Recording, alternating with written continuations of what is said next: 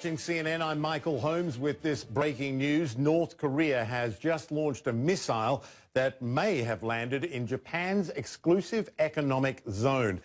Now, all we know at the moment is South Korean military officials saying it was launched from North Korea and landed in the sea east of the Korean peninsula. Of course, this coming at a time of great tension and renewed pressure being applied by the US and others, at least verbally, on North Korea to roll back its nuclear ambitions. There is absolutely no sign that North Korea is willing to do that. Let's get to Paula Hancock's in Seoul.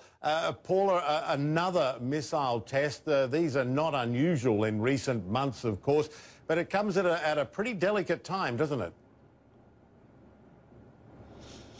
Well, that's right. I mean, I guess it's always a delicate time these days when it comes to the relationship between the US and North Korea. Just a couple of details that we have coming in about the missile itself. As you say, that the Defense Ministry official saying it's an unidentified ballistic missile, that from Joint Chiefs of Staff. We know that President Moon Jae-in of South Korea has called for a National Security Council meeting with the top leaders in the country to discuss this. We do believe, according to the Japanese side, that it may have landed in their exclusive economic zone. This wouldn't be the first time that this has happened, but of course it does concern the Japanese greatly when this happens closer to the coastline there.